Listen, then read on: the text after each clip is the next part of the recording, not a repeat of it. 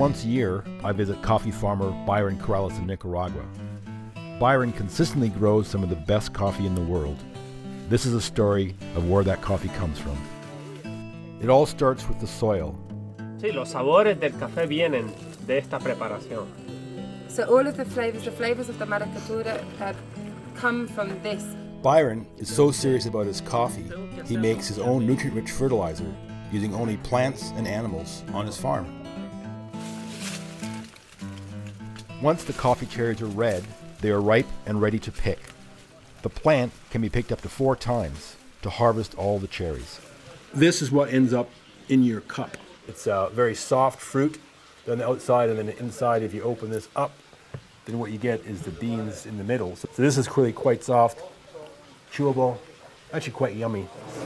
So the cherries come in, they go through the pulper, they get washed through this thing like a separator, and then into the bin, and then from there they go through the trough there to get washed. So this is the wet pulping process.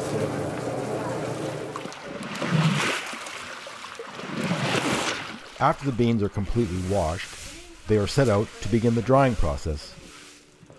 This is some of Byron's Maracaturra. They're the really large beans. So this is the last of its crop. So yeah, he's just drying them. This got washed most likely this morning, so you can see they're still quite wet. A little bit of drying probably for a couple of days, and then they're going to head down to the beneficio, finish being patio dried, and then shipped off to us.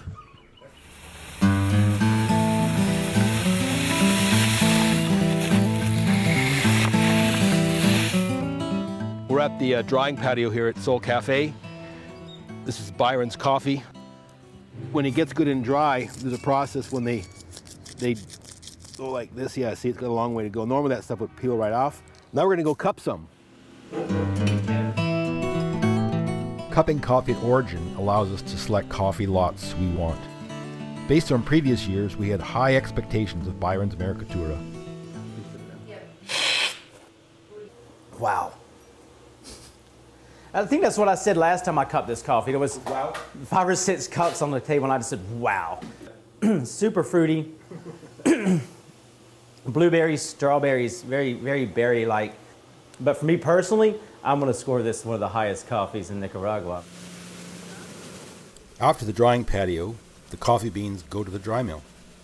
Here, they're sorted. Ladies here, they're working on what they call the band, or they're doing their sorting. So the coffee come by, they're picking all the defects out. After the sorting is done, the coffee is bagged. Finally, it's rebagged and burlapped and shipped to us at Salt Spring Coffee. So here it is, our Byron's Maracaturra has shown up. Familia Corrales Maracaturra. So that's how we know, and these are the bag marks that goes along with it. Fair to Farmer Direct logo, Salt Spring Coffee. So it's all here, this is it. En route to us, the coffee flavor can change a bit.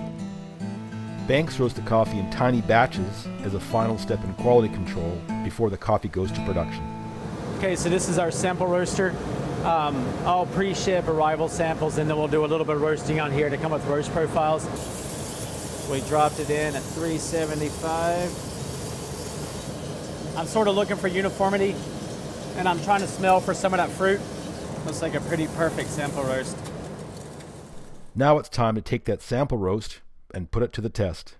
Basically, we're looking for your aroma, fragrance, body, acidity, flavor, and balance. That's sort of the things that we're grading on. So this coffee is definitely fruity. Cherry, dried fruit. And kind of, it's got almost like a raw sugar sweetness to it. So we're gonna put that down. To score it, Banks smells the coffee dry, and then wet, and finally tastes it.